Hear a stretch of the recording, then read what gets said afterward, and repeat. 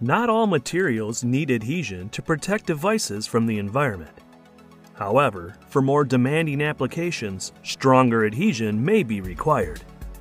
Dow has many adhesives and self-priming product choices. However, if the desired product does not have enough adhesion to a given surface, using a Dow-Sil primer may help. Primers essentially can turn adhesion on just where they are applied. Dow has primers for a variety of surfaces and silicone product combinations. While any primer may improve adhesion, use the Dow Primer Selection Guide to choose top candidates for a given combination. Best practice is to test several primers to determine which will work best for your specific application. Now that you have one or more primers to test, let's walk through the best ways to use primers to achieve optimal adhesion. There are 3 important things to keep in mind when dealing with primers. 1. Primers promote adhesion at the substrate's outer surface. 2. Primers are solvent-diluted solutions of adhesion promoters. 3. Dow-Sil primers are moisture reactive and require a cure time before applying silicone over them. Cleaning can be accomplished many ways: plasma discharge, solvent washing or wiping, using water with a detergent with a clean water rinse afterwards. Note: you do not need to oven dry surfaces before priming. Liquid water on the surface should be avoided, but oven drying is unnecessary. Many people skip this cleaning step.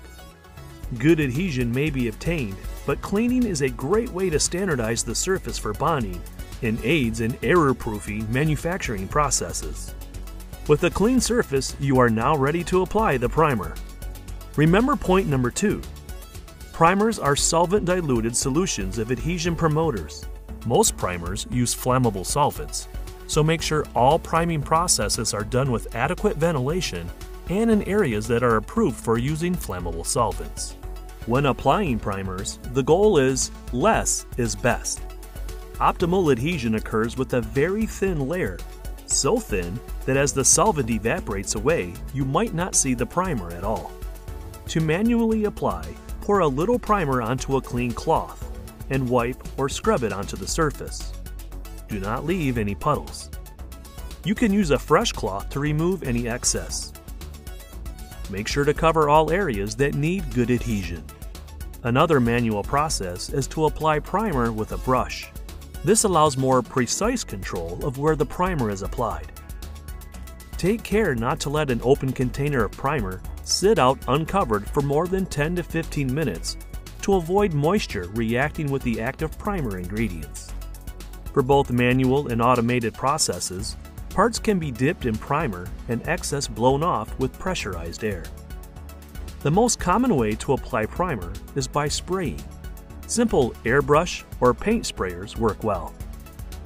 Using air passed through a drying agent will help to keep the primer in top condition between applications.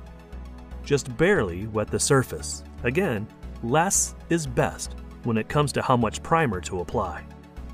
It is easier to apply too much primer when spraying. This is characterized by a white chalky residue on the primed surface. To help avoid this, some users add solvent to the primer. Use very dry solvent, and the best are those already in the primer. It is common to dilute with 2 to 4 times more solvent when spraying. Once the primer has been applied and any excess wiped or blown off, we reach the 3rd important point. Dow-Sil primers are moisture reactive and require a cure time before bonding. Moisture reactive means that they will start to cure as soon as they are exposed to moisture in the air. If primers are left open, it will impact adhesion.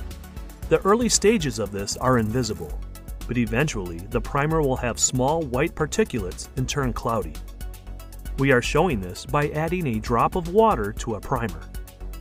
If you shake the container, you may see what looks like floating snow. A few visible flakes are okay, but when you get enough to swirl around, that primer container should be discarded and a fresh one opened for use. So now you have chosen which primer to use, cleaned your bonding surfaces, and applied a very thin layer of primer. Now you are ready to dispense your silicone over the primer, right? Not quite yet. Point number 3 is still here. The primer needs to cure. This has been described as drying. The solvent in the primer will dry, but the adhesion promoters then need to cure before they will help with adhesion. Optimal primer cure times can vary, and it is recommended to test for your application. A guideline is to cure primers for 1 hour. Low temperatures and/or humidity require longer cure times. Generally, there is a minimum required cure time, but not a maximum. If the primed surface remains clean, the surface should be ready for good bonding for days, weeks, or even months. If a primed surface is suspected of having become contaminated, the surface can be wiped with a solvent, or a second thin layer of primer can be applied over the first layer. Once the primer has cured, you are ready to apply your choice of silicone material and cure according to that product's cure schedule. Priming cannot achieve perfect adhesion for all silicones to all surfaces, but can easily improve adhesion performance for many applications.